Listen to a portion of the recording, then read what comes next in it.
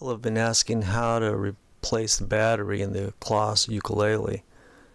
So I'm going to do that here. I was going to remove the strings anyways to polish my frets.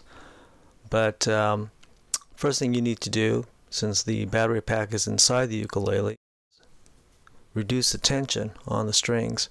And I'm using an attachment on a portable screwdriver.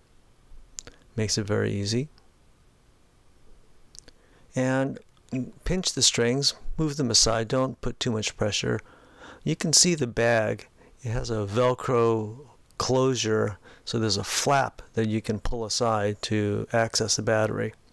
Just put your finger in there, flip the cover over, and search for the red and black leads to the battery. It's a 9-volt battery, you can pull it right out. There it is. And go ahead and place a new battery in there. Make sure the battery is oriented in the correct direction. And you're going to try and drop it into that bag. And then with your finger, close that cover so that the Velcro attaches securely. Once you're done,